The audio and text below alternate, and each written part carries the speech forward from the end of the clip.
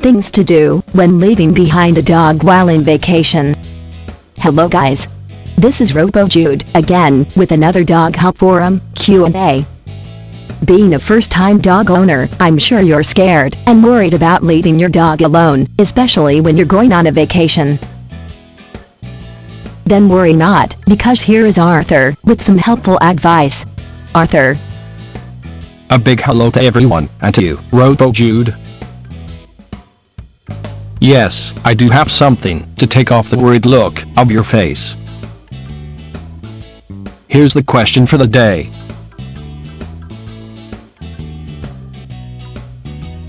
My family is planning a vacation, and we can't take our dog along. I'm worried how our 8-month-old Cocker Spaniel will handle his family being gone for 8 days. I don't know what will be best for him.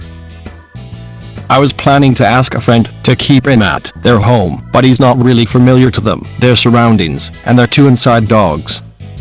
We still have a month before our vacation, so I have time to get him adjusted to new people and surroundings, but I'm really nervous about what to do and what will be less stressful for him. Any helpful advice would be appreciated. Here's one of the many great answers to this question. You leave your dog with your friend and their 2 inside dogs. It would be a good idea to let your dog socialize with other dogs for 8 days, plus, he won't be alone for the greater part of the time. You can also have someone come and stay in your home with the dog for the 8 days. There you go, RoboJude. Thanks Arthur. Good job. Well guys, there you have it, straight from the Dog Help Forum's mouth.